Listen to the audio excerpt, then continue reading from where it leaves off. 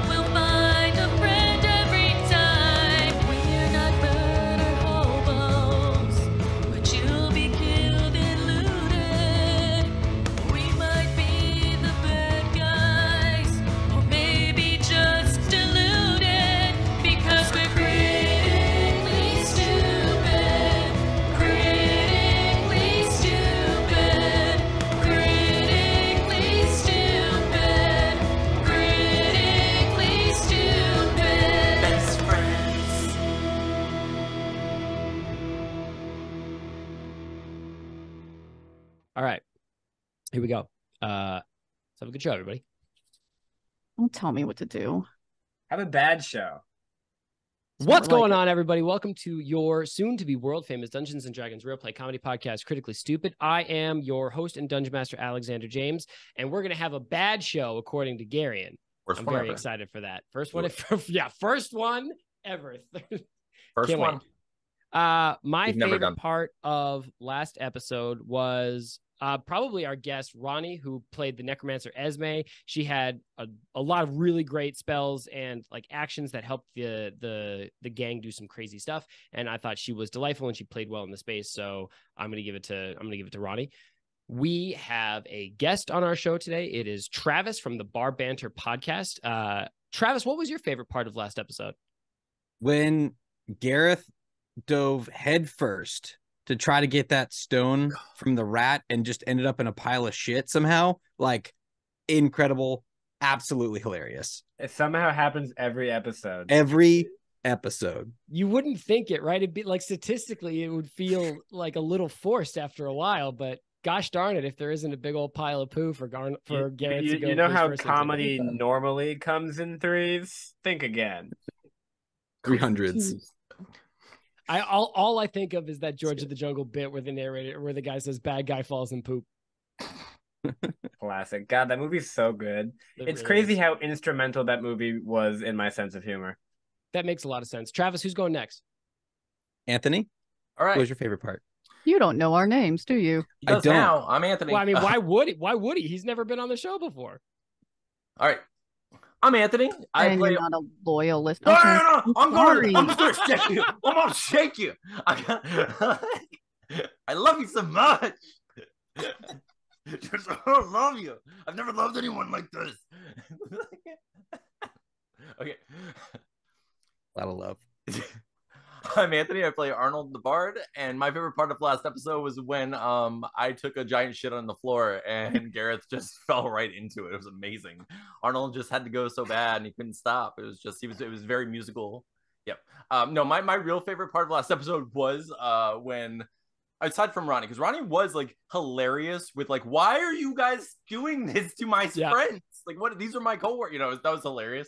I really liked when the mouse came in and I like. My whole body, I was just like, I got this. I'm doing something right in this campaign. Like, I'm finally like, I'm in the right place at the right time with the right spell. Nothing can stop me. I finally have this stone that we've been looking for. This is it. We're going to hit credits on this campaign because, like, I got this. And then Alex was like, no, instead there's a beholder that's going to pop out, ruin your life. And I'm like, oh, cool. This is D&D. I forgot. So that was pretty great, though. Yeah. Dianna, you're next. Hi, my name is Dianna. I play Mel. I also have the Wolf Pup, Josh O'Patrick, Josh Pache Peasy. My favorite part of last episode, I'm gonna be honest, I'm kind of back to shitty memory today. I don't feel well. I've been quite sick. It was when Diana's memory shit on the floor next to Arnold. Just compiling. That's about where I lost it, honestly. So I'm sure it'll come back to me as we go, or it'll take me a year to remember this episode since that. And then it'll be perfect though. How do you even do that? Yeah, because you could be like, oh, isn't this the NPC that we met like 18 episodes ago? I don't know. It just like it speaks to like it's got to be stored in there somewhere, right? Like maybe it's an access problem. I'm not sure. Garion. Hello. My name is Jarl Ulfric Stormcloak, and I play Gareth. My favorite part of last episode has got to be the flawlessly executed Ranger Rogue alley-oop that we pulled off, where some guy was just approaching Gareth with murderous intent, and then in between breaths, an arrow spouted from his neck and a knife spawned in his ribcage. Very See impressive. what we can do when there's not bards and cows getting in our way. No hate to the bard or the cow. True. Before we jump into it, Travis, where the fuck did you get that picture, my guy? You just took Don't a worry about it. It's clearly from the old that's not me. It's not his background right now. Yeah. No, it was from this past week's episode when you were doing one of the middle segments, and I kept clicking until I found a screenshot that looked perfect, and that's the one I picked. All right. That's fair though, because he gets to pick all like the YouTube thumbnails, so he can pick like a great one looking of him, and then for the rest of us, it's gonna look like shit. So I'm not mad. Every time there's a new video, I'm like, oh, I wonder what the thumbnail is, and it's just me going. Oh, it's always some not flattering image. Garion, it was very difficult for me to not choose one of you because there are just so many of them. I mean, there's like a plethora of options. The YouTube thumbnail game specifically, like Garion always makes a dumb face. Dianna is always eating a snack at some point, so there's always a moment where she's just like snacks today, so you're a little fucked on the thumbnail. The tricky one is Anthony, because every time Anthony laughs, he moves away from the camera, and it's actually very difficult to catch his face. So I got to get him when he's doing something like on his, because when he talks, he uses his hands, and that's usually what I can get something from him. The best thumbnail is the one that was semi recently where I'm just like the exact center, and I'm just like,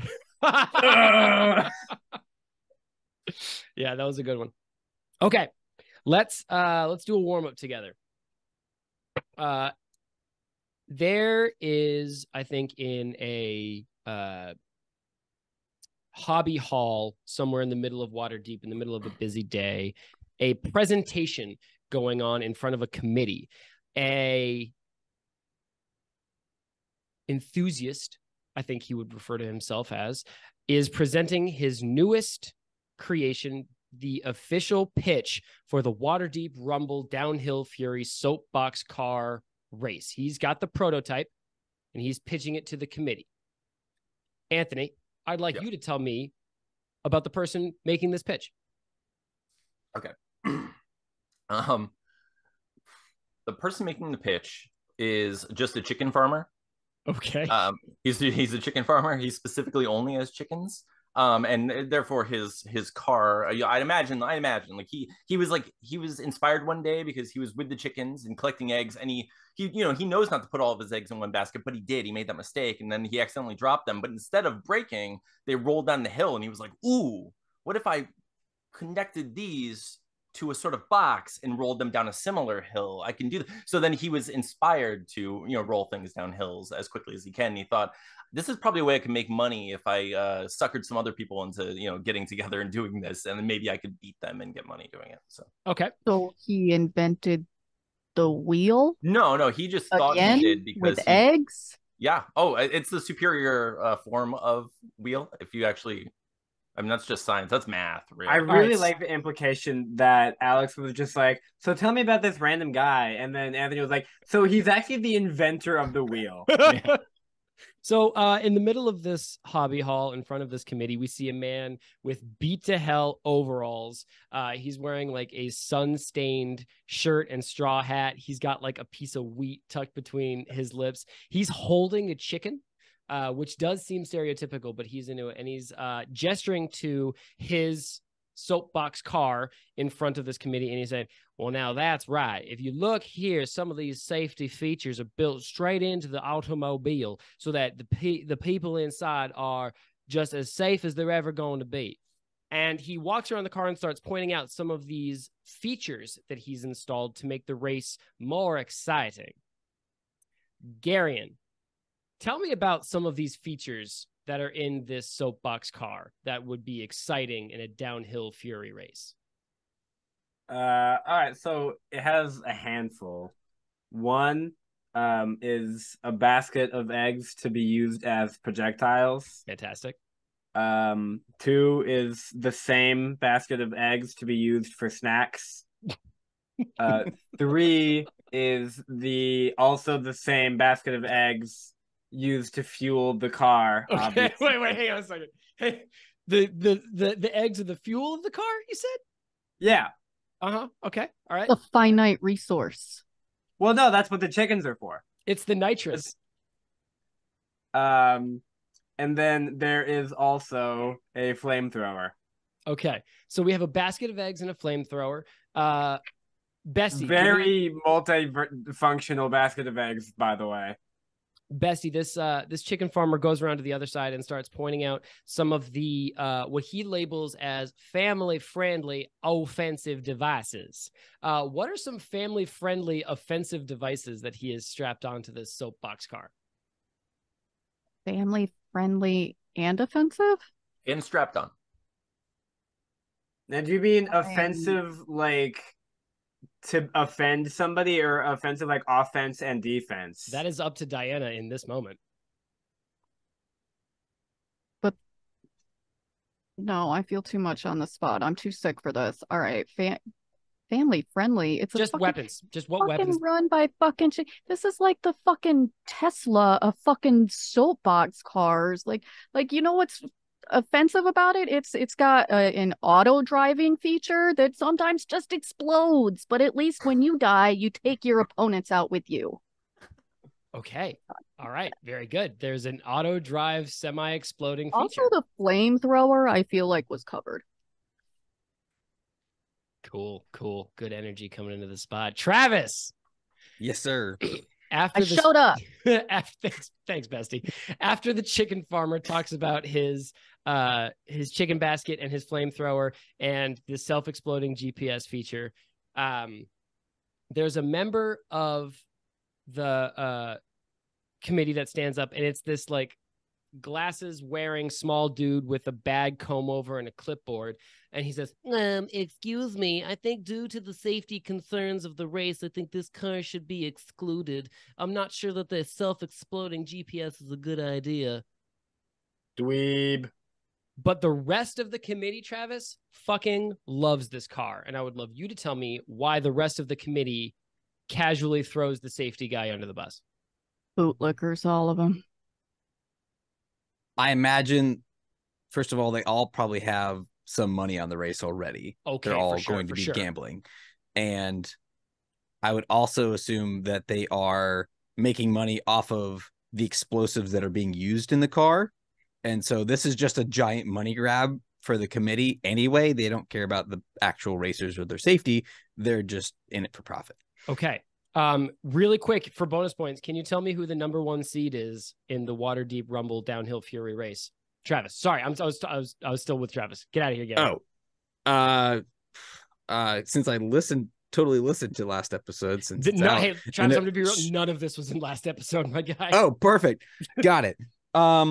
It's gonna be some Dragonborn. I don't know why, but he's the number 1 seed. That's as far as I've got. I got it. Nope, I love it. His name is Mario. It's all right. So there is a Dragonborn. Go Bowser. He's the Dragonborn. Bowser the Dragon is the number 1 seed. Okay. So we've got a car. There's a basket of eggs. There's a flamethrower. There's a self-exploding GPS driving feature. And the number 1 seed is a Dragonborn. We can work with this. Okay, perfect. Let's cut to you, Bing Bongs. Gareth, you are strapped onto a dead rat the size of a donkey. And I think actually as you're struggling with if you're here, if you're there, Gareth, you can still feel this rat growing. Like the enlarged spell is still on it. So like it's sprinting with you attached to it. And you hear screams and people throwing themselves out of the way and boxes breaking as this thing like careens clearly through a crowd. But you hear like the pop of soft like bone sockets and flesh squelching as this rat grows bigger. Normal. So before we like get into it, can we iron out the whole splitting in two thing? I don't think so. No, I'm gonna have more fun with that like as we go. Word. Arnold and Mel, I'm going to have you sort of start up. I'm going to assume you just went up the stairs chasing after this dead rat and the Stone of Galore. We're going to leave Ronnie's character behind you. She's going to maybe come back one day because I had a lot of fun with her and she's fantastic. But as she's not here, I don't really feel comfortable piloting her meat puppet without her here for it. So you guys are going to jump up onto the street to a very curious scene. The sides of this street, you're at the top of a hill looking down into the, I think like the southern end of the trades ward into the sea. Is everything okay over there? Are you guys all right? You can't say meat puppet. Why not? Because then Diana makes a face and I'm just going to watch it happen. And it's a slow motion explosion of hilarity. Slow motion explosion. You're looking at a downhill street that is actually quite steep and cobbled as it curves down into the sea ward, and you see like the harbor and the sea wall of Waterdeep. But what's curious about this is the sides of this street have been lined with big hay bales, and there are crowds lining the hay bales on the outside, peering in and milling around, and there are you smell like roasting meat, and there are people selling ale. And at the front of this street, sort of at the top of the hill, is a large crowd of people standing in the street, milling underneath a big banner. Garion, you hear screams and commotion, and Make a Constitution saving throw for me, Garion. Okay. Hold on. I'm not stalling. Hold on. Constitution, yeah. Constitution. Huh? We'll see about that. Ooh, 6. Okay. You have one hand wrapped around like the leather thong of this necklace that this rat had. Diana, I swear to Christ, we have like an hour and a half of content to get through. Can you just like button your shit up? Anyway, Gareth's holding a G-string in one hand, and on the other end of this G-string is the Stone of Galore, which is hanging from this rat's mouth. Gareth, you feel your legs and feet like slam against the cobblestones as this rat grows and drags you with it. And I think you get the impression of motion as it is barreling through obviously some kind of crowd, but you are very busy because you have the clear sensation of a pair of burning hands grabbing one of your arms and like pressing into your skin, and you feel their hands like burning into your skin. And you're going to take 5 points of damage. Now, I will say that we're going to reset hit points because I have been intentionally, for the narrative, keeping you guys moving from storyline to storyline. So let's reset hit points, take 5 off your total. Diana, I'd love you to track your hit points for once in your life. And not going to happen, bestie. We're going to go from there. Diana and Anthony, you see on this banner in big, huge, jagged letters, Waterdeep Rumble, Downhill Fury. And you see 25 to 30 soapbox cars lined up in starting formations. Each of them has 1 or 2 racers in them. There is, I mean, for all intents and purposes, this race is about to start. There's like a gnome at the front standing on a podium with like a fantasy flare gun pointed into the air. And everybody's like sort of hunched over their wheels, and the air is sort of like expectant, except that everybody is staring at 2 broken cars, a scattered hay bale, and the rapidly receding form of a donkey to horse-sized dead rat with what appears to be your rogue strapped to it as it takes off sprinting down this raceway. Turn it around, Gareth. See if you can win. It kind of seems like I am winning. And you hear the gnome whisper to somebody, and then another official who's wearing like an NFL referee jersey and hat sort of shrugs, and then the gnome fires his flare gun. I thought somebody was going to first one to catch that rat wins. No way, man. Nothing stops Waterdeep Rumble Downhill Fury. So my question to you, Mel and Arnold,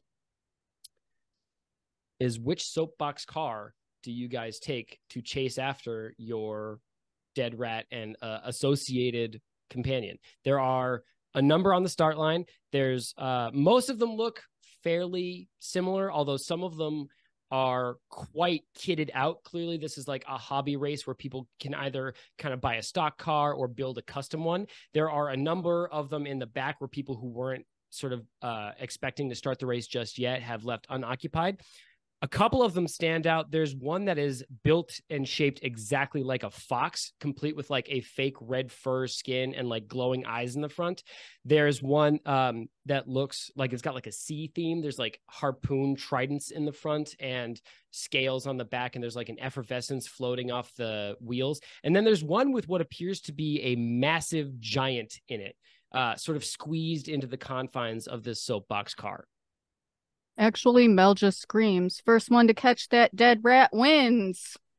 You hear several rat people. Is very much alive. That living dead rat. Picky. I'm trying to increase your rat. odds of getting caught here if everyone's going after you. You It's hear your like an idea. electric whisper rush through this racer ship, and several people like press buttons and pull levers and touch glyphs, and at least 10 of these cars explode into clouds of smoke and bits of like arcane fire, and the mermaid or the sea car like explodes in like a trail of like seawater and bubbles and takes off down this hill.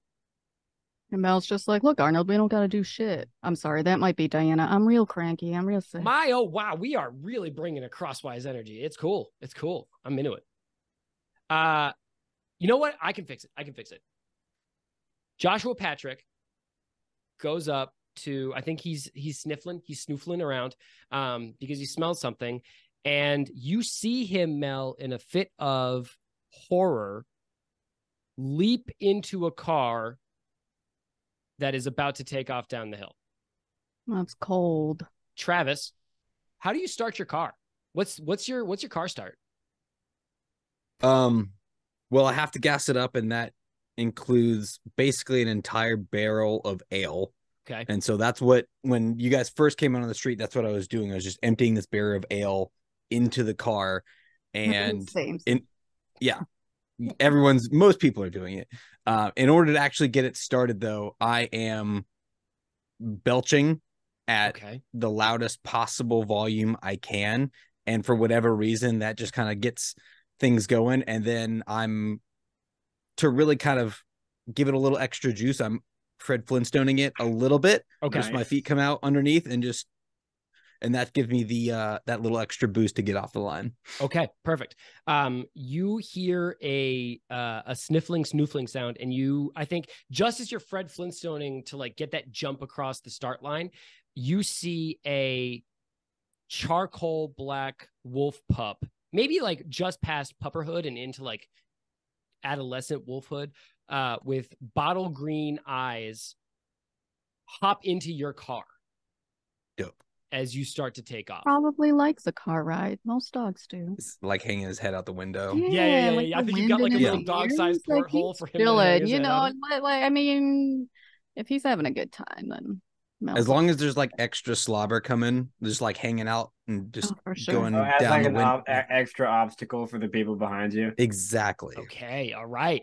I bet they didn't have windshield wipers. I mean, like JP will throw the turtle shells for you, whatever you need. That's all we need. Let's take this opportunity. Travis, can you please describe your character to Mel and Arnold, because they would absolutely be paying attention to him as the wolf pup jumped into the car. I'm a little busy.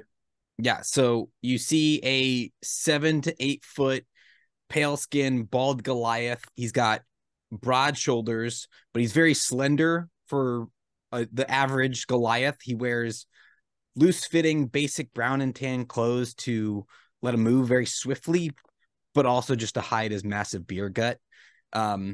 His arms and his back are adorned with like one-off tattoos almost. There's no pattern to them. They're just like, there's no thought, but for whatever reason, if you see it in the right light, they like grow a really obnoxious like bar neon sign type color. And that's Milar Laite. That was way too good. Sorry, I spent a lot of time on it. Travis. Miller Light. Say your character's name again. Milar Laite. We can't get sued for that, can we? I don't think so. I should have prefaced that with "please do a bad job," because that was so good. It was insulting to the rest of us. It's fine. He is a clumsy Goliath. I love it. That's about it. Okay. It's Arnold, me, David. Arnold and Mel. So is he just zooms past us? We don't get a chance to like interact, right? Yeah, I think Josh Pat hops in the back of his soapbox car and he takes off down the hill. Okay.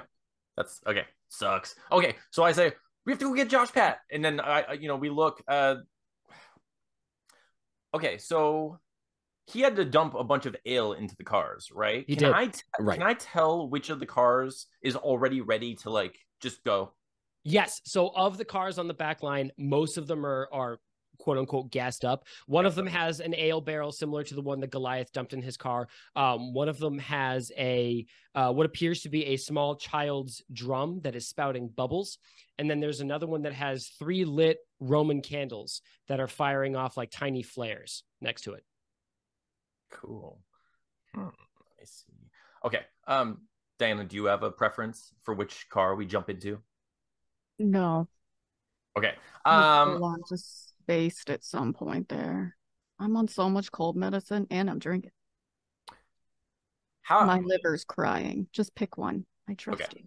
How heavy do you think that no, okay, so there's the barrel, there's all right, let's just jump into the one with the fireworks with the Roman candles or whatever. Perfect. Okay. You hop into the car with Roman Good candles choice. next to it. That's one that could kill us, and finally I can realize my dream. I'm doing it for you. Thank you, Anthony as Arnold the Bard, you are looking at a dashboard of glowing red sigils that are laced with living fireworks. You can see bursts of crimson and gold and ruby red as the dashboard literally glows with like arcane power. There is a small basket of chicken's eggs tucked underneath it where it's not going to break, and there's a big red button with a rocket emblem in the middle. Oh, fuck yeah. Mel, as you hop in the back, really quick, Arnold, as you hop in the back, there are 3 bottle rockets strapped to one side that are unlit. And there is also a pedal on the back that's sort of like set near the opening of this soapbox car that has a big red like triangle warning sign on it. And if you look in the glove box, there's a gun. Arnold. So I was gonna ask, you said that they're bottle rockets, or is that what you said? Roman candles or bottle rockets or something right next to it, right? There are bottle rockets inside the car. There are Roman candles next to the car. That's what I thought. Okay, I just want to grab the Roman candles. I've worked in the ED enough to know that as many fingers as we went into this with is not as many fingers as we coming out. We're gonna have twice as many. We're gonna work together to gather. We're gonna get more fingers. We're gonna collect all the fingers we can find. I like this. We can use the basket. It's a very versatile basket. New campaign. Fuck you, bestie. We're collecting fingers now. The real treasure of the fingers we found along the way. Episode title. Okay. So, okay. I have a question. Looking around this thing before we get started, do I see any kind of like lighter or anything I can use to ignite anything? Yes, there is a like a flint and steel built into a contraption so that you could like pull a lever and it will. You have a feeling that it will automatically spark. Okay, cool. So I was like a Tesla. That's right. So we get in there and we get we get into our auto sparking Tesla situation. Or I do. Like I don't know if Mel comes with me. I mean, yes. Oh, thank God. We wouldn't want you to not step into the bit. I have been in the bit is the delightful. I mean, to be fair, your first action was to try and delegate it to NPCs. Because it was your idea, and it was funny because like how fast Alex was like, no, it's this other thing. And then like immediately I was like, no, it'd be real funny if it was that thing. Well, then in that case, I try my best. See? I really am just the greatest. Agreed. We know. So what happens when so Arnold would just like once we're in like comfortably, I want to pull the lever like just to take off. Comfortably, I like to think that we like get settled. We got like our cozy blanket, our cocoa. Blankets, cocoa. Yeah, he said we're getting comfy. All right. Anthony, you hop into this soapbox car and you get set. Your heart is pounding. You know that your best friend in the world, Gareth, is strapped to a living dead rat growing larger by the second, and the world powerful Stone of Galore is clutched in its jaws. And you and my hand. And in Gareth's hand, and you get set and you grab this lever and you turn to see Mel pulling blankets out of a side chest and pouring herself hot cocoa that she's summoned out of thin air because yes and is a rule I have to abide by legally. Dude, I keep telling you it's not. If it's stupid, you can ignore. No, if he leaned into that Lucky Charms bit, he can lean into me having blankets and cocoa Lucky Charms bit. And being I'm just cozy before I die. So Arnold is just like shaking, but he casts Mage Hand to go help Mel, just like do the things, whatever she's doing. Yeah. Like tuck me in. You tuck the Mage Hand is like just reluctantly. You put some marshmallows in her fucking cocoa. It's like the Mage Hand is like holding the hot chocolate, but like gyroscopically, so it doesn't like spill with the movement of the car. Yeah. I think that's sometimes I think Anthony's the only one that loves me here. I can't even spell gyroscopically. I don't think anybody Would you like can. to ask Siri? Arnold, you pull this lever and the car literally ignites with a matchstick rumble. There's Finally, this smart strike of sulfur, and it's all you can do to grab onto the 2 joysticks that you see on the sides that pilot it like a Top Gun plane, as the 2 of you go hurtling down this hill. let's start with Gareth at the front, attached to the rat. Winning the race. Winning the race. There are a pair of hands burning you, grabbing onto your upper bicep, and you turn, and I think you're still trapped in this current world and also between planes space, where you see this dead rat and you see the pustules growing along its fur and the holes in its hide where you can see its rotten bones and sickly gray meat flesh. But you also see the black and white area of the between plane space where you see a pair of hands grabbing your arm, and you see the curled form of the burnt out Geoffalump grabbing you. It's the fucking worst name of all time, Garion. Can I be real? The best Such a good name. Like, dude, I've got this dramatic scene that's super cool, and then I have to say Geoffalump and ruin I love it. that you're like trying to be all gross and horror-y because I'm gonna make a face because I can't control myself, and then just Geoffalump comes and just cuts it off at the pass. I could have named him Bubbles and it wouldn't even have been as bad. No. You see Geoffalump curled around your side, pulling at your arm, trying to like pull you off this rat. And you can actually feel the physical presence of him like trying to pull you down as he tries to like insert himself into the real world. So my question to you, Gareth, is which threat do you go with first? Do you firm up your grip on the rat, or do you deal with Geoffalump? I think I absolutely firm up my grip. Although, because like he's holding on to. Which arm is he holding on to? The one that's like held on to the stone, or the other one that's kind of loose? I think the one that's loose, and I think you catch like the curled, filmy silhouette of his shoulders and upper arms as he's like using your loose hand to pull himself into the real world, and you see the faint hint of color spark into his eyes, and you remember they're like a startling blue. Word. Sexy. Word. Yeah, I definitely firm up on the stone. Okay, how? And I think I just ignore him. Okay, all right. How do you firm up? You just like choke up on the? It's like this G-string is sort of like wrapped around your wrist. So like, how do you firm up on it? I think when I firm up on it, I do it real mentally. Like I really focus on the task. Like I feel like Geoffalump is trying to distract me, and I'm not gonna let him do that. I'm really focused on this G-string. Okay, so like a little kid at T-ball when your coach tells you to choke up on the bat, you're really bringing all your mental. Dianna, are you okay? Better than she was. I mean, let's be honest. Let's just look at this. Like a little kid at T-ball, you choke up on the bat, and you feel like you've got a better grip on this leather thong. From choking the bat. Mylar. Am I saying that right? Mylar? It's Milar. Milar, excuse me. That's on me. It's okay. I think you're like in the top half of this pack. You're probably like 10th place as you hurdle down this cobblestone lane. It's a steep downhill.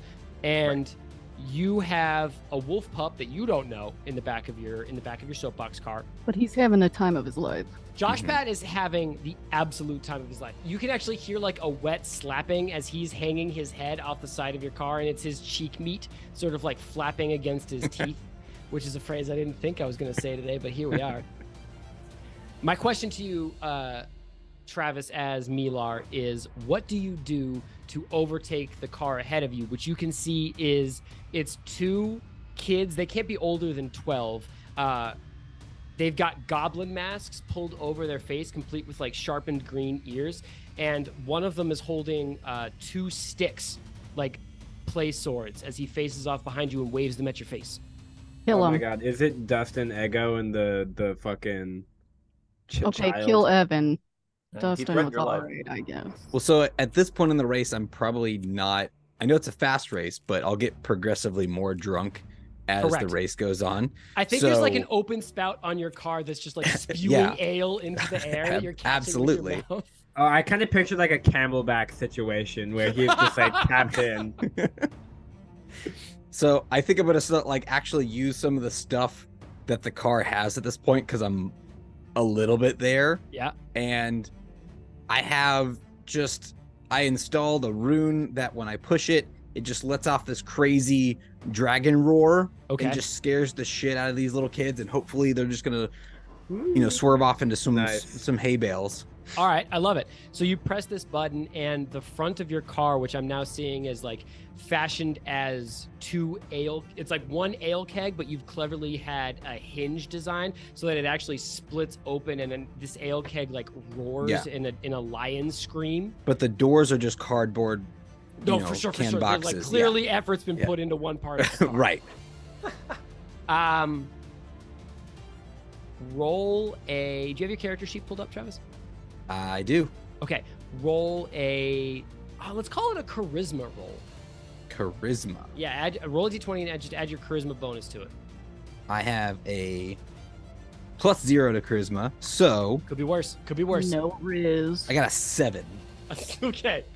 The front of your car opens and like a dying squirrel scream comes out of the front of your car because it's not warmed up properly. And it sounds like what, Gareth?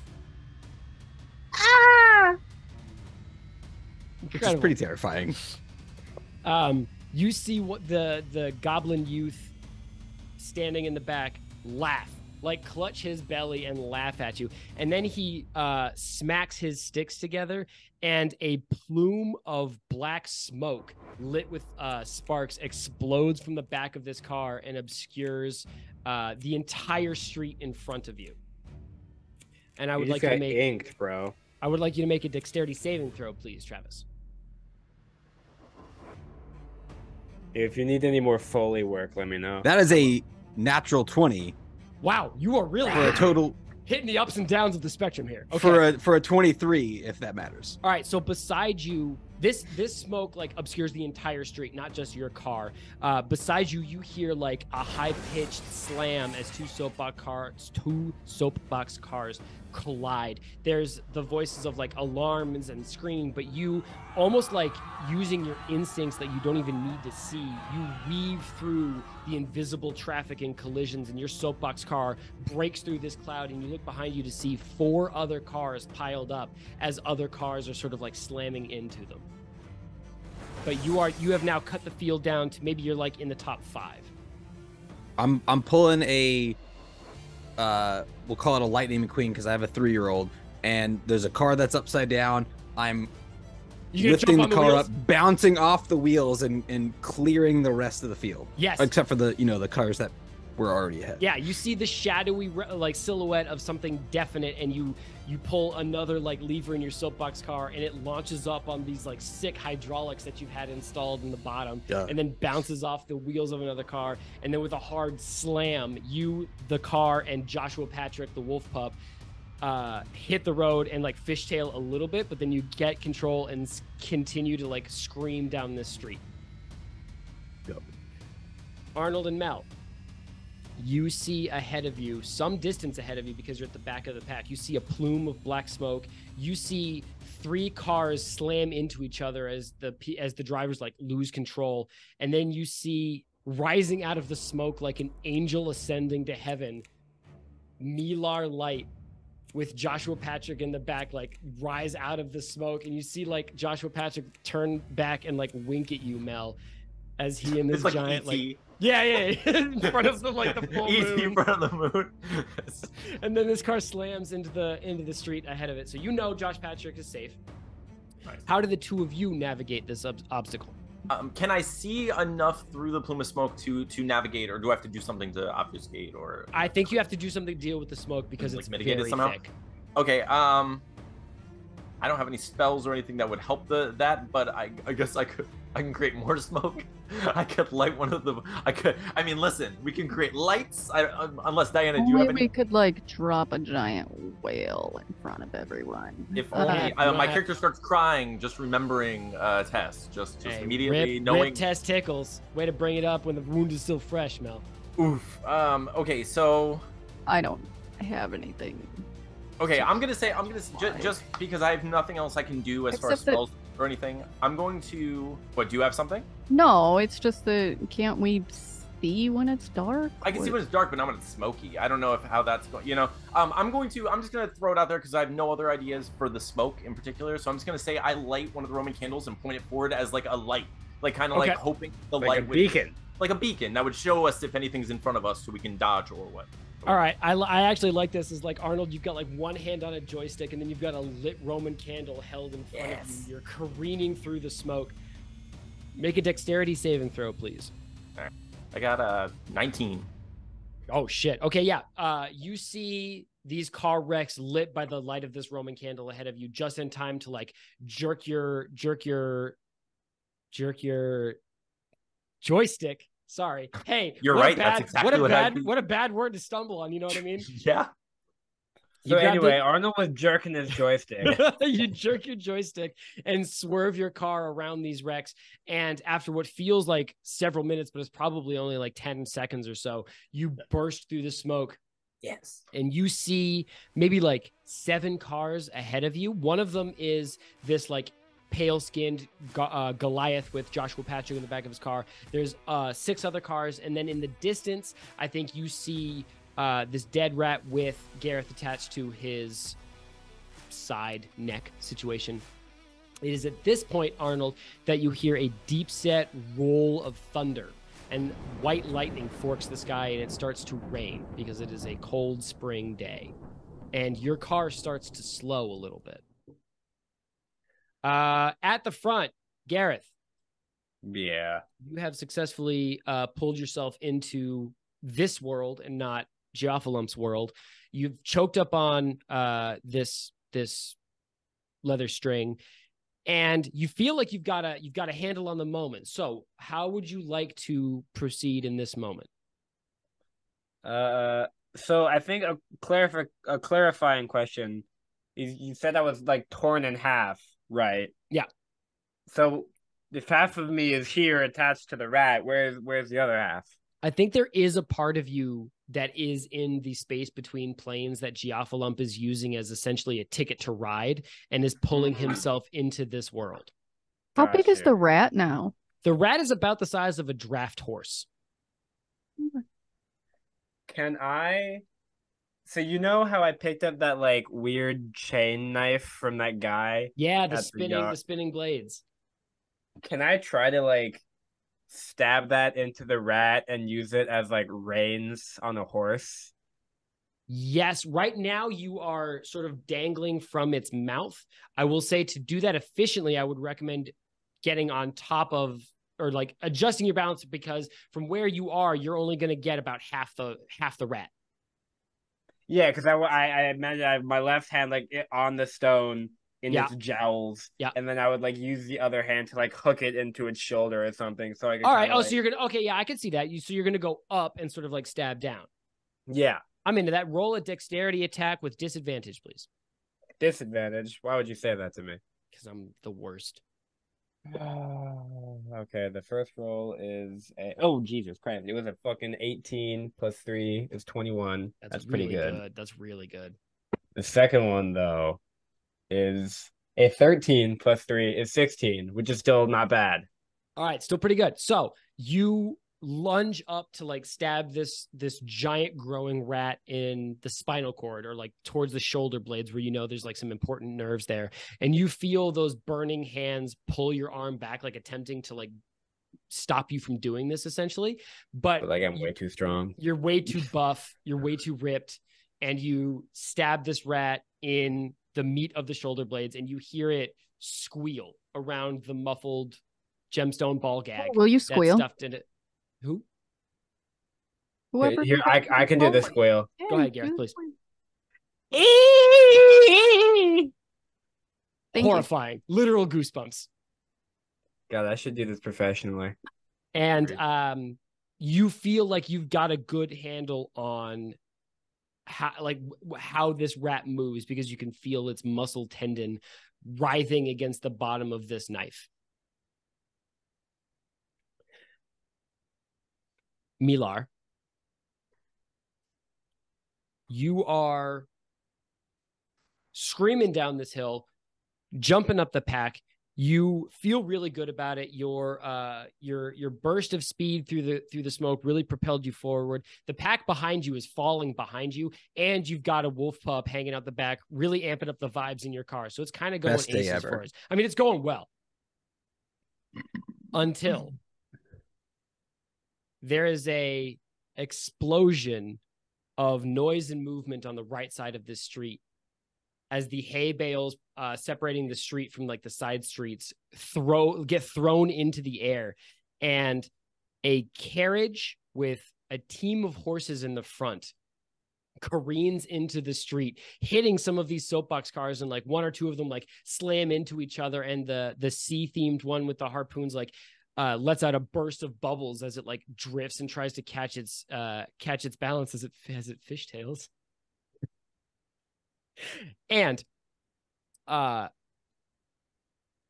you see that there is an actual carriage theft happening on this carriage. Like there are two bandits on the back dressed in black with daggers and short swords trying to like tear their way into this carriage and get inside of it. And the driver at the front has a wand in one hand that he's pointing over the back, and he is casting magic missile without looking to try and knock them off the back of the carriage, but he is actually casting it at you behind him. Oh, less badass. So my question to you, Milar, is how do you handle the carriage theft scenario? Well, so I happen to have as a reaction deflect missiles, No which shit, might, really? yeah, Okay. as my monk ability to be able to just get that shit out of here. So I think that's valid. Yeah, No. for sure. And That's so unbelievably convenient. The next time Alex is like, Gareth, you're about to get squished by a hammer, I'm just gonna be like, well, luckily for me, I have the skill anti-hammers. Can't touch I'll send you a screenshot with the date and time on it. Oh no, so I'm not saying It I was don't a believe you. hammer joke, Diana. Deal with it. Deal with God it. I damn said it, it. Diana. I know it was. Deal I with was it. I said laughing it. at it. No one cares. It's fine. That's why I was laughing. It was good. And I'm struggling to determine if I care more about actually winning or like helping people. I'm like, Oh boy, if I had $1. Yeah, right? for sure.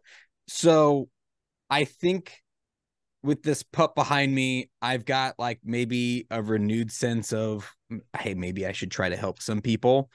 So I'm going to try to just get to the side. Or actually, I take that back. I'm just going to reach back and give J-Pat some scratches and take some of the saliva, put it on some eggs, and just launch them in front of the horses and try to get them to slip up on it. Okay. I see. Do you Maybe careen. Do you have to roll for deflect missile, or does it just happen? It's I mean, all it says here is range 20 feet. It's a hit DC of +6. So DC. I don't know. Does that mean you roll for it or I roll for it? Hang on, let me look it up. I guess I roll from it. I probably roll for it. And Deflect I add missile. 6. I go pee while we're doing this. Yeah, you know what? Let's actually take a pee break and then we'll come back. Okay.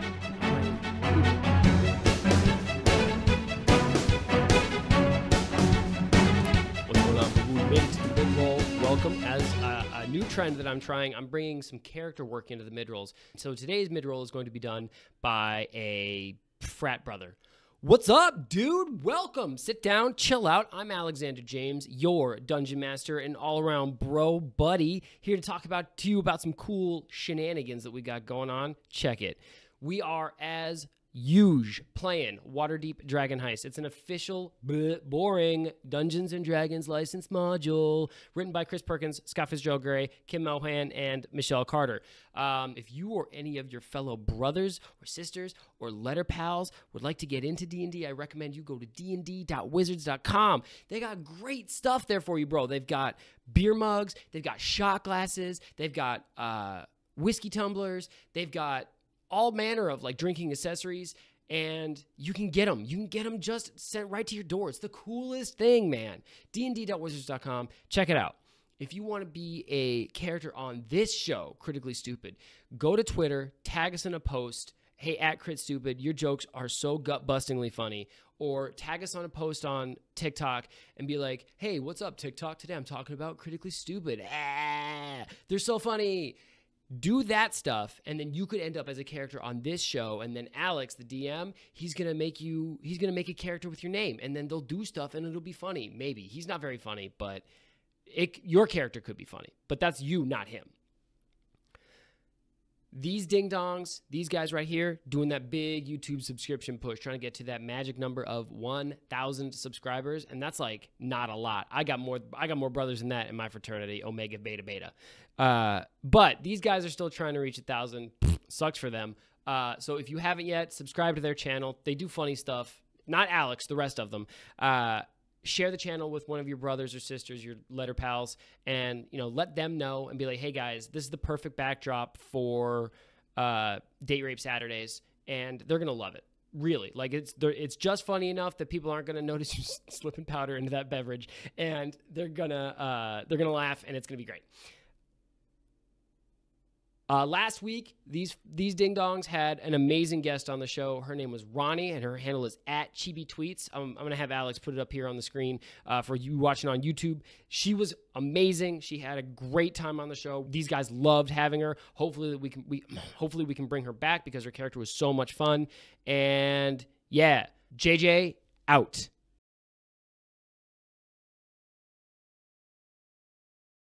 Hold on, I'm chewing. Oh no, we wouldn't want the audio to be compromised, would we? What's going on, everybody? Welcome to I muted it when I opened my chip bag, where Diana is going to chew the entire time. What's going on, everybody? Thank you so much for joining us to your Libris Arcana ad. If you're watching this on YouTube, if you're listening to it audio only, this is probably just an ad. And I regret to inform you that you're not looking at our beautiful faces as well as these beautiful dice. Anthony, can you tell me about a time that the Libris Arcana dice saved the world? Yeah, absolutely. Well, there was that one time when, we all know that, someone's, I don't want to name names. We all know who was about to hit the nuke button. They had all the keys turned, all the buttons. Everyone's about to hit, he was about to push the button. And what he didn't realize was someone had dropped foolishly and just depressingly ruining their entire life, but saving all of ours. Their Libris Arcana dice die on the ground. They slipped on that sweet D20, their finger missing the button and crushing all of their, their bones in their hand, making them unable to push the, nuke button and thus saving the world. I'm all for it. This world is terrible. You know what doesn't suck though? Libris Arcana dice. They are a bright spot in our otherwise very shitty world. Listen, if you suffer from clinical depression like my main girl, Diana, then you need to get yourself some Libris Arcana dice. I'm going to hold mine up to the camera so you can see. Like, these dice legit are very pretty. This is the mint julep set. My man Garion is rocking the, what is that, Ancient Iron, Garion? You're goddamn right. Garion loves looks like a Skyrim with a dice. Yeah. Ooh, Bessie's got the, what is that, Cerulean Haze? I believe so, yes. I don't always remember the names, but it is one of my favorites because it kind of just looks like a little winter scene in there. It's really pretty. It's really, really pretty and legible, which is nice because my other dice, not so much. Yeah. It always sucks when you get a really nice like die and you're excited about it, and then the color scheme of the numbers matches the resin behind it, and then you have to squint to read it. Libris Arcana dice don't have that problem. The artists who make these really think about the color schemes, and like the die is cast with a really pretty interesting color set, but then the numbers also in that set are just contrasted enough so that when you roll them, they're super easy to read, they're really pretty, and there are new dice sets every month that drop regularly. So if you go to LibrisArcana.com, use our exclusive discount code STUPID20, you can get 20% off anything on the site. That's a monthly subscription for one of these really rad dice sets. You can get a one-time dice set, or you can check out some of their cool D&D book leather covers. I've got a set on my player's handbook actually right up there, and it's super useful, especially if you're a DM on the go. Keep those books clean. I mean, I know how much money you spent on them. Why not protect them? And yeah, check out these super awesome Libris Arcana sets. There's a new one every month, and you can check them out at LibrisArcana.com. Use our exclusive discount code STUPID20 for 20% off your final purchase. Anything on the site. Libris Arcana, dice for life. Do it or you're dead to me. Do it or Diana hates your rotten guts.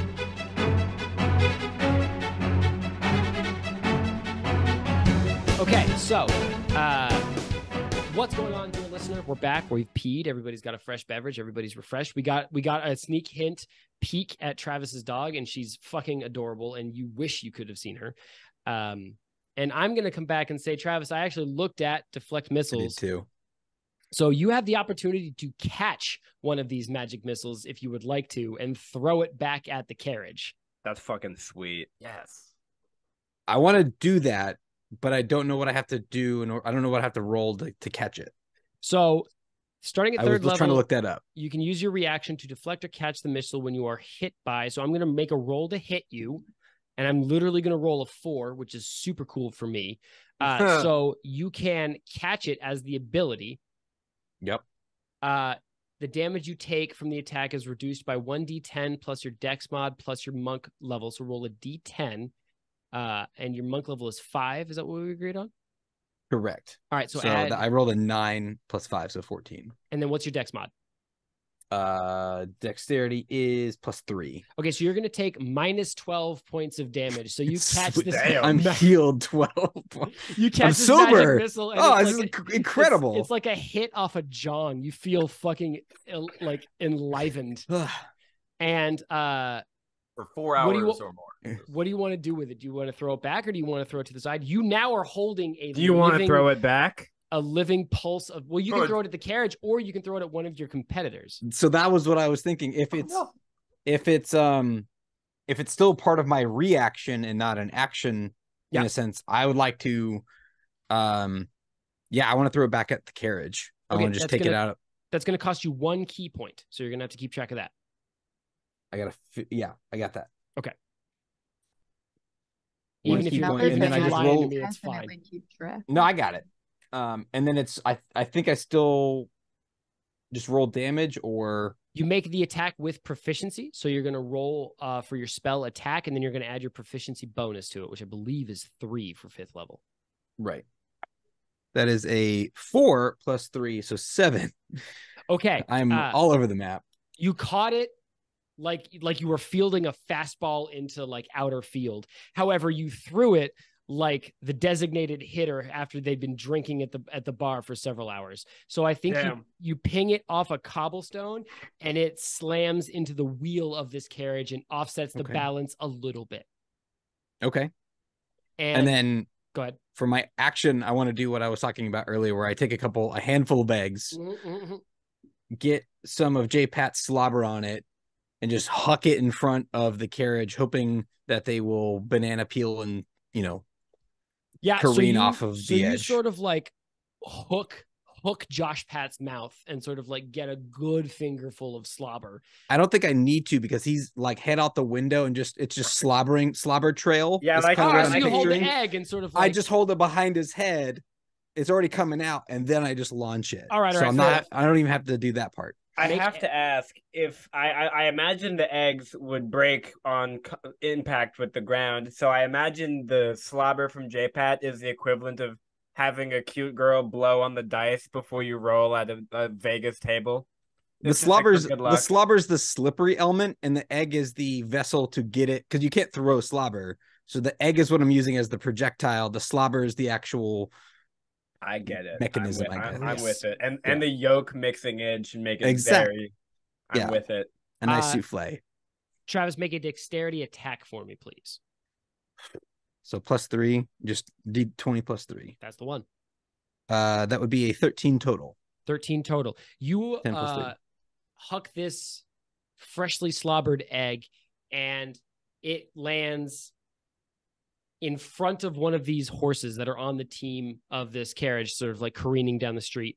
And with a high-pitched scream, Gareth, can you give me a horse high-pitched scream, please?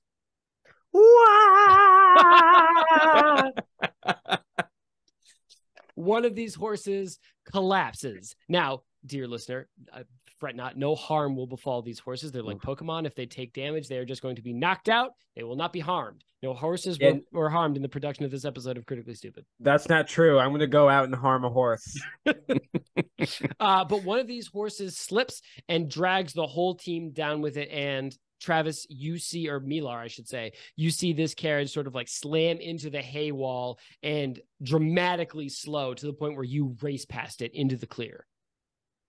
Yep. Arnold and Mel in your fireworks car at the back. You have successfully passed the black cloud plume of smoke. Ahead of you, you see this pale giant with Josh Pad on the back of his car handily deal with a carriage that appears to have taken a wrong turn and entered this race. You didn't see it enter, but you're pretty sure that's what happened. However, you hear a bored out diesel engine gunning behind you, and you turn to see two overall clad black mustachioed Italian plumbers race past you on soapbox cars. And one of them, he's wearing sort of like a red shirt with like a red cap, reaches into his car and pulls out a blue turtle shell and drops it on the ground in front of your soapbox car. Hey, Alex, it's only going after Gareth, so I'm not. Yeah, do you know the rules of how blue turtle shell works in Mario? Yeah. So, Arnold, I would love you to tell me. Are you Googling it right now? What you would do. Are you? You son of a bitch. Are you Googling it? Arnold, who is a big fan. Hold on, Arnold. I hate to interrupt you, but everyone look at Alex right now. He's Googling what a blue shell does in Mario Kart. No, I'm not. He's gonna. What did I do to you, Alex? You're gonna Google it and be like, "Ah, damn, I did nothing to deserve this." How much do you think it weighs? Like, could I like? I think it weighs like a pound. It's empty, so like not that heavy. Right. There's no turtle inside of it, God forbid. Okay, so like we're just careening, and Arnold would see this shell appear in front of him and instinctively cast Mage Hand to just punch the shell out of the way. Okay, what happened? Left or right, Arnold? Right. Okay, you cast Mage Hand and you punch the shell, and it slams.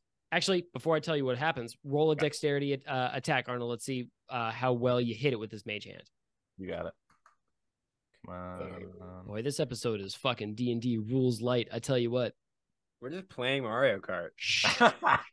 Okay. Best terrible. day ever. Yeah, right. So Arnold unfortunately rolled a 3 on his dex attack. Okay. I think Arnold, you can cast Mage Hand. That's fine. I don't think that you slap it out of the way enough. So now I think what just happens is you just move it just enough out of the way that it misses your car. Okay, cool. You don't get to direct the attack. And I think behind you, you hear a high-pitched shattering. Wahoo! And then a small child says, wahoo, and freezes in place. And then you see another car splinter against the back of that car like a tide against a rock. And then there's like a scream of pain. Wow. And then Arnold, you look in front of you and you see the other sort of Italian gentleman. This one's wearing like a long sleeve green shirt. He flips you off and yells, "You a son of a bitch! Kill yourself!" You weren't gonna get sued before. Nah, I'm still good. We like to flirt with copyright lawyers. What's up, baby? All right, Anthony. Yep. What's the move? You are facing off against 2 Italian plumbers on cars. Okay. So are they in front of us now? Did they? I think the red one is in front of you because that's where the turtle shell dropped, and the green one has drifted behind you into Mel's sort of like POV. And also notably just said kill yourself. So yeah, Luigi did tell you to kill yourself, which is a little or the unnamed green Italian man. The fantasy sort of like green Italian plumber gentleman. Okay, so he turns to like flip me off, like kill you, that. Tells you to kill yourself. Yeah.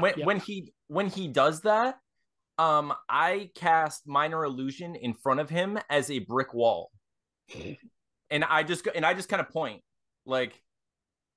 Damn! Damn! Oh wait, Alex, here's a thumbnail for you. Ready?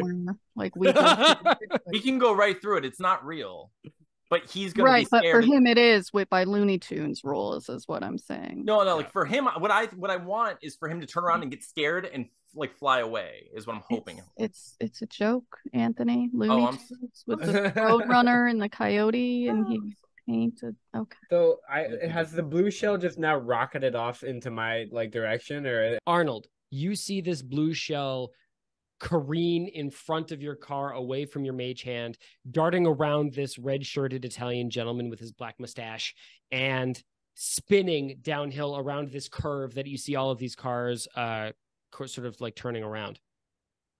I believe technically in first place, according to my list here, is Milar Light. Because Gareth is not actually, the rat isn't actually registered in the race.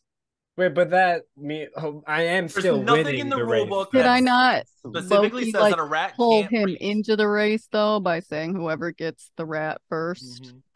That's a good point, Diana. I guess you did. Oh, All fuck, right. that means I'm technically getting the rat. So well, yeah, I mean, just because the rat gets hit, it might help you. Listen, all I true. know is Mel I'll heard brace kill for impact. yourself. It'll be She's chill. adding some Gareth, shit in for Coco. Yeah. She's ready to be done.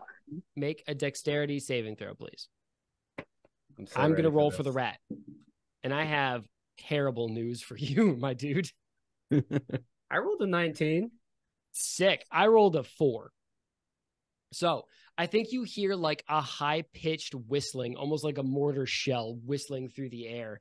And you look behind you to see a volleyball-sized blue turtle shell spin and slam against this dead rat's back ankle.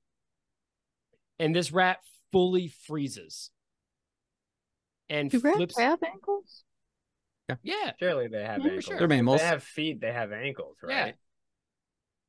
And this rat flips over and starts freezes in place, flips over due to the inertia, and starts scraping against this cobblestone street, which essentially acts as like a very fine sandpaper, sort of like grinding down its face and bone and musculature into like a red streak. It's got to have let go of the stone by now, right? I think actually the opposite. Its jaws have frozen around the stone, tightening its grip. It kind of sounds like his jaw has been shredded into sawdust from your description. The bottom of it is slowly shredding into sawdust, and maybe on your next turn, it will be loosened into you being able to try and pry it out. However, what I want to know is, as you guys are slowing, you're probably at the top of this rat, like it toppled with you on top of it. You've got the knife sort of buried in its spine. Yeah. You hear a callous laugh, cold and high-pitched, and a set of boots on cobblestones. And you turn to see Geophalump step into this world. As you remember him last, what was he wearing when you last saw him, Gareth, on that fateful night with the fire? So this is such a weird reference, but you remember Toy Story 2? Yeah. You remember that like old farmer toy who was like in box? Prospector? It's that fit, like with the hat and like the overalls and the red shirt and the beard. Stinky Pete? Is that what he's called? Stinky Pete? Yeah. Holy shit, I haven't seen that movie in so long. Yeah, Diana, so he's how the dressed like fuck do you Stinky not remember Pete. what we did last week, but you I pulled don't Stinky know. Pete out of nowhere? I don't know, okay? My All right. mind is a dark, mysterious labyrinth. Gareth, you see Geophalump wearing his suspenders, and he's holding his pickaxe, and he's wearing a 10-gallon cowboy hat with a notch cut into it. And you see him like hook a thumb underneath the strap of his suspenders and take a huge breath, a satisfied breath. And he looks at you and says, "There's nothing like the smell of the real world, is there?" And then he strikes down at you with this pickaxe, attempting to pin you into this dead rat. And he's going to roll a 6. I think as he fucking biffs, Gareth is gonna stare him in the eyes and go, "You're lecturing me about the real world, like I'm the one who lit you on fire." Okay. All right. It is your turn, Gareth. So you have an action available to you if you'd like to do something. The rat light him on fire. The rat is slowing. I like to think of Juffalump as like standing on top of this rat, like he materialized like out of you somehow. And so the two of you are like astride this rat carcass that is frozen in place as it sort of like grinds down against the street. I think I think I'm gonna just keep the dramatic eye contact, right? Okay. Go for real heart to heart here, and I'm gonna say I regret every day that you burned to death in that tragic robbery, but you have to realize that it would have made no sense for us both to die. Yeah, it was tragic. It was terrible of me. But you what? You wanted me to rush in there and burn to death so it could be a nice, happy tragedy for the. I'm wording this so bad. You're good. You're good. You're great. For the both of us. All right. I have carried your anger and guilt around with me for however long it's been. I've never actually established the duration. Several years at least. 2 weeks. It was last month, actually. 2 weeks. It was like the 10 day before I met. It's like I met Arnold as I'm running away. Yeah. Arnold's like, "What's that fire?" I don't know. It's whatever. Okay. I think Juffalump looks at you, Gareth, and says, "You could have saved me. I died because you left me. I was trapped under a log. It was easy for two people to lift up." And I was one boy. What, you think you're gonna get up and help yourself lift the log? Okay. Gareth, do you have an action in mind in addition to this dialogue, or is this the basis of your turn? I think I'm like trying to slowly weasel the stone free of its jaws while I'm talking. Okay. I'll play to your strengths, Gareth. Make a sleight of hand check. Ooh, fuck yeah. I'm doing it. Oh, that modifier is so good. I just think it'd be really funny, Anthony, if we used one of our Roman candles to light Juffalump on fire. I got it.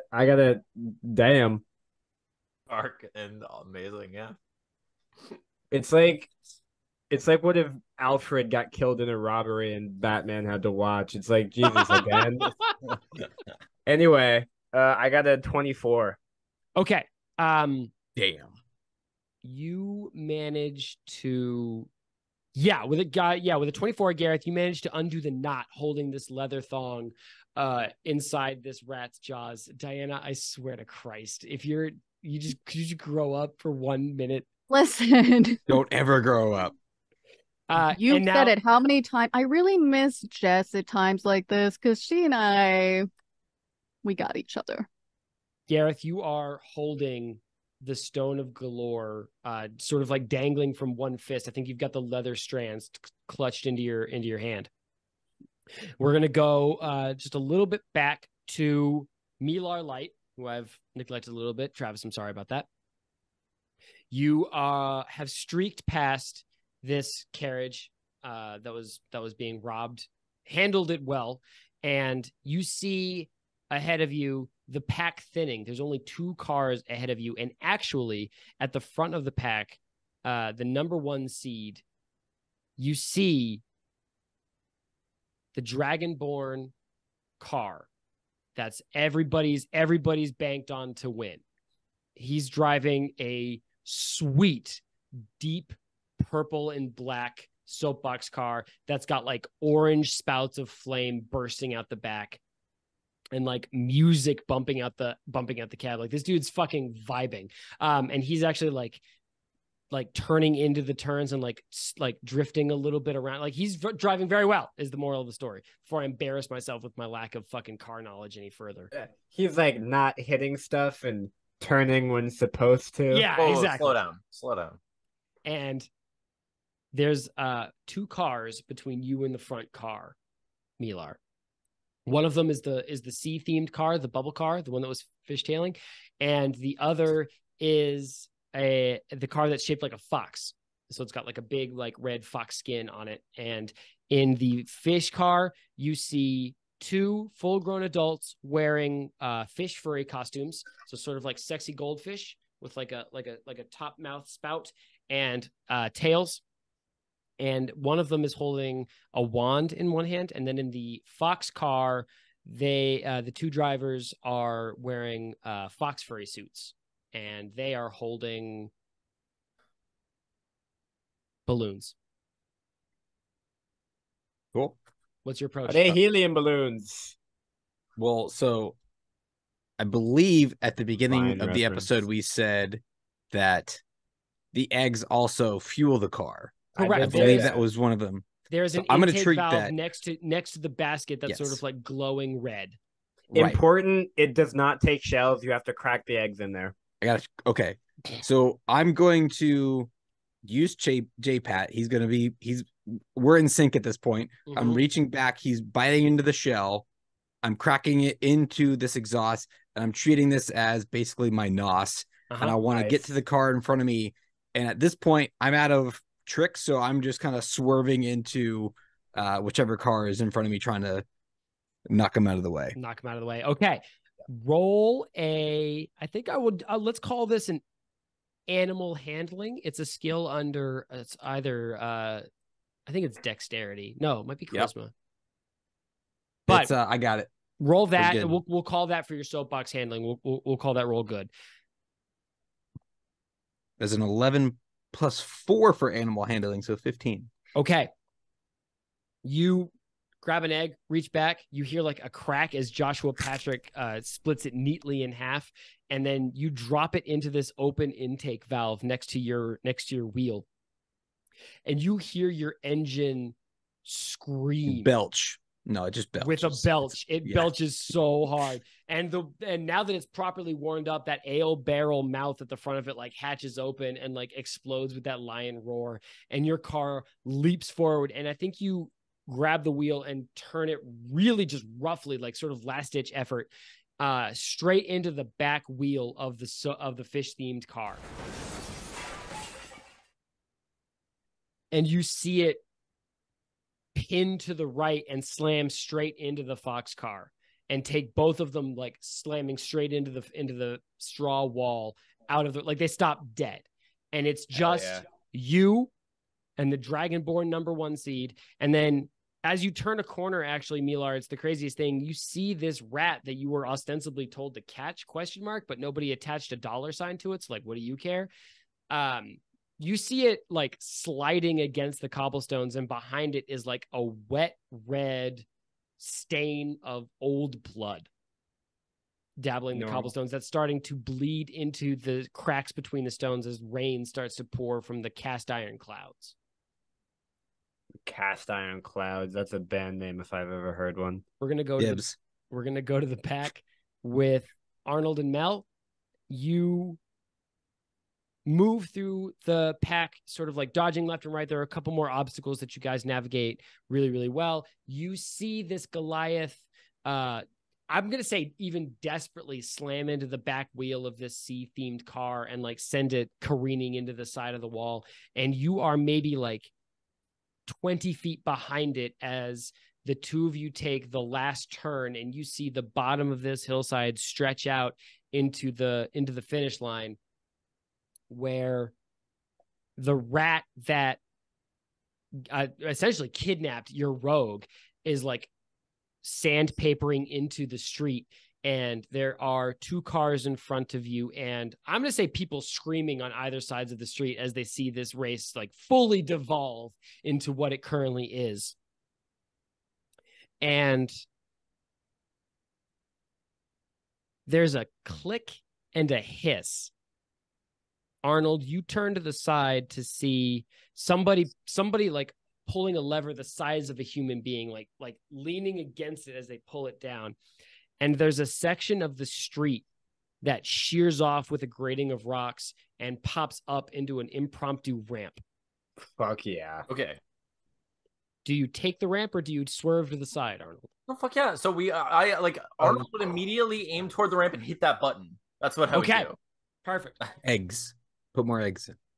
So you Are we all egg powered? I'm not 100% That's what clear it on was that. the beginning. They said it was egg powered. No, I know the one was, but I didn't No. know if all of the soapbox cars were egg powered. All of the soapbox cars have an intake valve next to their joysticks or wheels or whatever that is egg powered, but Yeah, right. Arnold's Okay. car also has like a red firework button that I'm assuming he hits. Yes, that's what I said. Yeah, I hit that button. So Arnold, you slam this button and turn to this ramp, and like Icarus ascending to graze the surface of the sun, you and Mel shoot into the air, careening down this hill. And I think it's a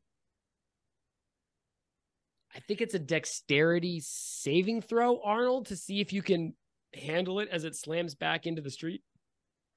All right, let's see. I believe in him personally. I do too. And just because of that, he gets advantage. Fuck you. Okay, let me see. So I got a 19. 19. Okay.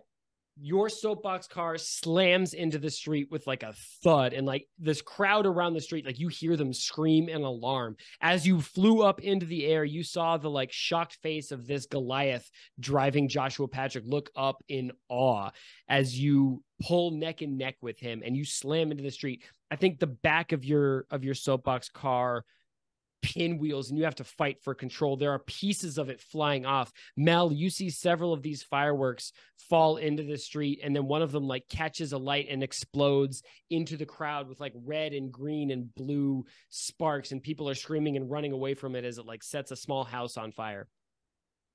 And that's where we're gonna get our fingers later. Remember that for the finger bounty. Suddenly, it is a 4-way race to the finish line of the Waterdeep Rumble Downhill Fury as Milar Light, the Goliath, with Josh Pat running co-pilot, Arnold and Mel, Gareth and Jafalump on a dead rat. And this yeah, we're kind of at a standstill. No, you're still going. You're going slow, but you're still sort of like scraping the rat's against just the like as you all come neck and neck for the last like 10 feet of this race, and you pull up, and Mel, I think you turn to see this Dragonborn for the first time, and you see that his car is like low down to the ground and aerodynamic and has like a bored out, like screaming boarhead engine poking out of the front. And he looks to you, and his head is shaved bald, and he's wearing a jean cutoff shirt. And he holds one hand on the wheel and turns to you and says, "I live my life a quarter mile at a time." He's doing it for family. I was gonna say, does he say something about family? He says it's for family. And then he says this franchise started out as us stealing DVDs, and now we're here. So I think everybody deserves a chance to win the race. But I think I'm going to go to the person who deserves it most right now, who's done the most work to keep the race going and to make it interesting. And that is Milar Light. What do you do? You're neck and neck for. He's the only one that was like legitimately in the fucking race besides. Yeah, what did you want me to do specifically? Like, I was not exactly given. Listen. You thought I planned any of this beforehand? I didn't even know what a blue turtle shell did before I started this episode. I should have. Yeah, I want to point out that this entire episode, I hooked into the rat and then exploded, and you're like, you don't deserve to win. I mean, to be we fair, weren't even trying to win. Like we were just trying to survive. Damn it! Then tell you what, the person who actually wanted to win the race gets an opportunity to do so. Yeah, the one who entered the race in order to win it. Yeah. Milar Light, 4-way tie. It's you and Dominic Toretto. I am blackout at this point in the race. Just been IV, alcohol right into the veins. 0.24 blood alcohol level. Right. Is it too dark to say that I pull a Paul Walker at this point? I mean, Hold on, let me Google something real quick. who is Paul Walker? And make it to the end of the first movie at least, right? And like by being a hero at the end of the You first pulled movie, out the Fast and Furious reference. I did, I'm just but saying. I mean, listen. Hey, listen. I'm drunk driving while you're racing. You're the guest. You can do whatever you want. That's what I'll say. All right. I'll at least make an attempt to do the same thing I did again and swipe the Dragonborn to try to get him to careen off into the hay bales. Okay. You pull on your wheel because he's sort of like next to you, and the two of you like collide. Your soapbox car and his slam against each other as you all like sort of skid into the last like 10-15 feet of this racetrack. And he looks to you and his eyes dig into yours, Milar, and he says, how could you? And he says, you were one of my family. How could you betray me like this? And then the racetrack. You do this to me, Dwayne the Rock Johnson. I attempt to eloquently say some sort of rebuttal, but again, I'm blackout, so dog, you doggo, fuck you, and then I just careen off into him. Beautiful. I think really well put. Josh Peck barks at all the right moments to sort of like underlay what you're saying. He's the hype man, yeah. And you pinwheel, and actually like one of your wheels of your soapbox car breaks one of his, and he has to make a choice, staring at the finish line, staring at you, who he swears is his family, of does he finish the race or does he save his own car? And you see him pull his soapbox emergency brake and like slam into the side hay bale as you, Milar Light, coast across the finish line as like I imagine the ends of like the sides of your wheel beer keg soapbox car are like falling off. Oh yeah, there's no wheels. It's skidding across. It's just like sparking. It's just like the undercarriage like hits the cobblestones. Yeah. Okay.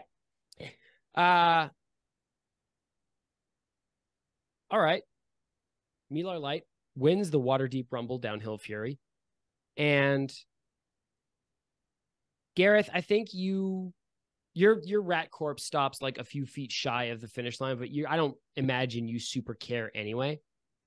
No, I do have a resolution for Geoffalump here if you're willing, but we can cut it out if you're not with it. No, let's do it. Get in there. Okay, so I think as the rat corpse finally kind of tuckers out, just gets tired. Yeah.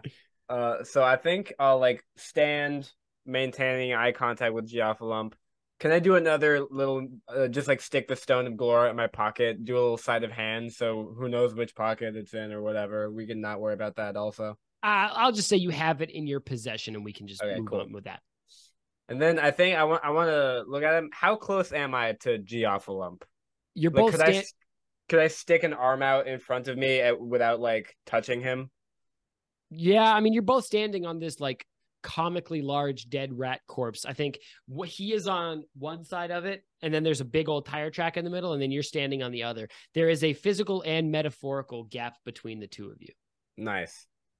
Okay, so I think I'll like just kind of stick my hand out dramatically, and I'll look at him and be like, both of us have not moved on since that day.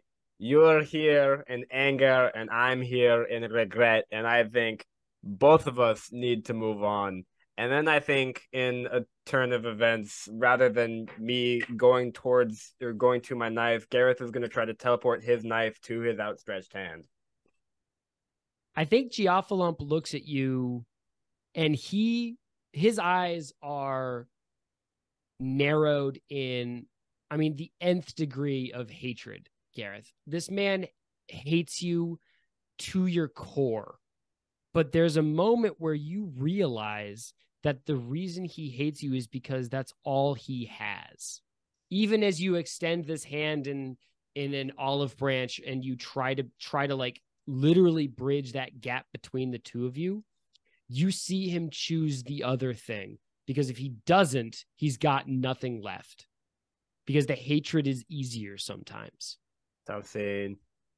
And with a satisfying thud, your knife teleports into your outstretched hand, and he wavers like the mirage you know he is, and disappears with a scream that evaporates into the cold, rainy air. Badass. Now we getting deep. Milar Light, an efficient of the race, runs up to you. It's one of the members that the cast recognize from the committee at the front. He's got like a really cheap toupee and a gel waxed mustache. Runs up to you and thrusts a heavy golden cup into your hands and hoists you onto sort of like a raised podium and says, "Ladies and gentlemen, we have the winner of the Waterdeep Rumble Downhill Fury Season 2. It is what is your name, dear boy?" Milar Light.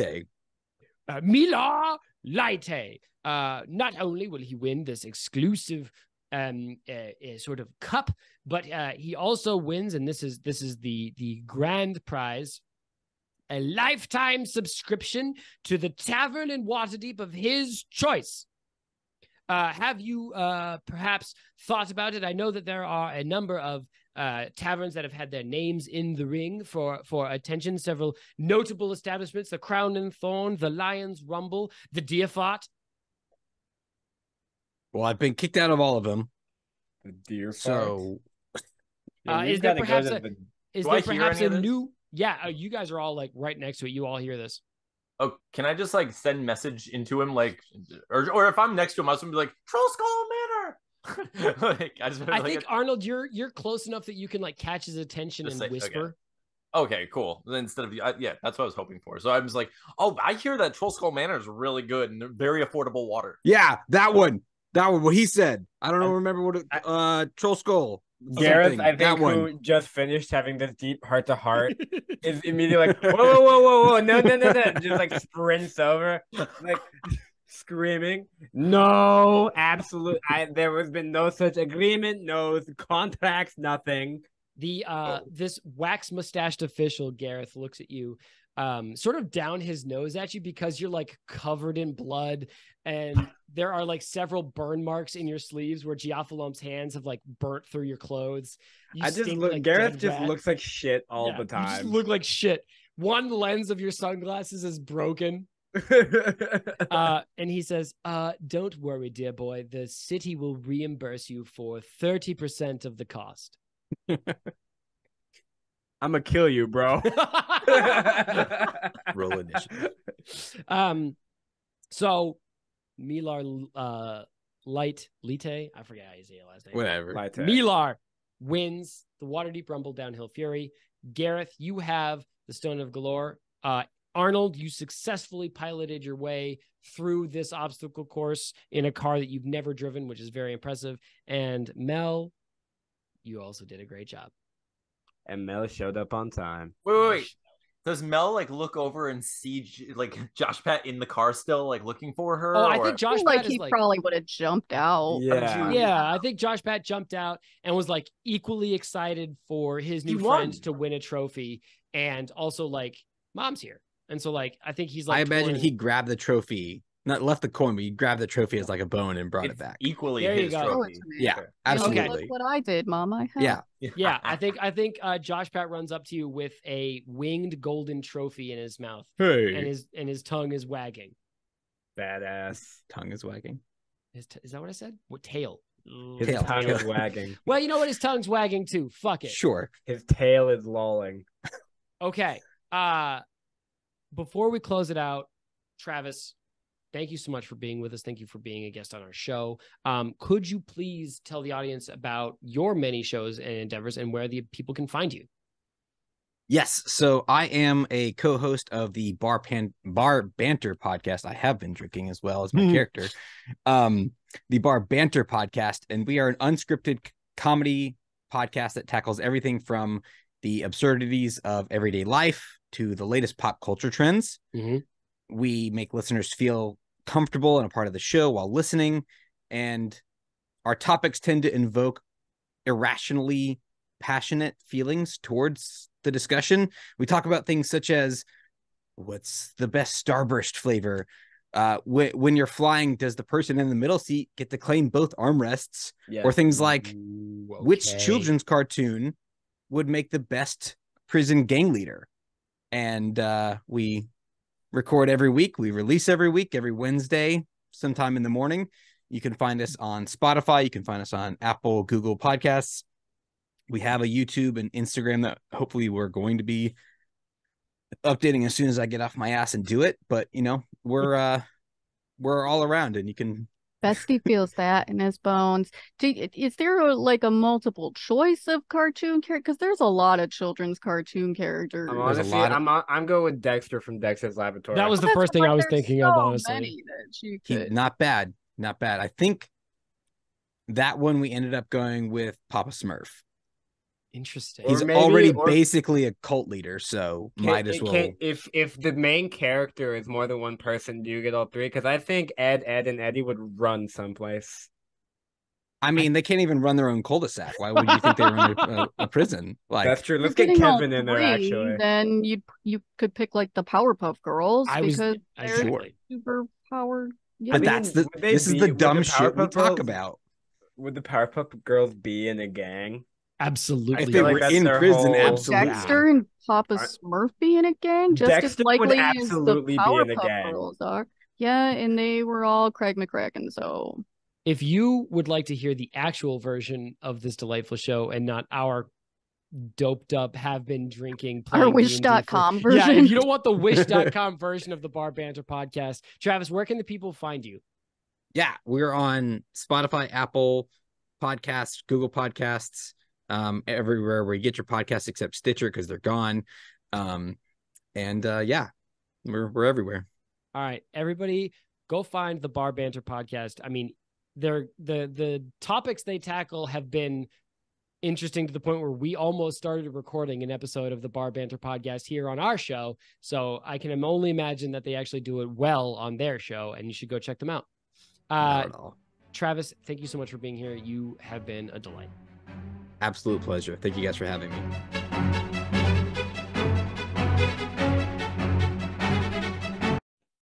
I just realized I didn't have my notes pulled up. I'm so sorry. Give me 2 seconds. How dare you? We have a lot of scenes to get through. We've got a lot to get through, and we're like, going here, like I gave you like a solid 20 minutes where I was struggling with my internet, where you could have addressed that.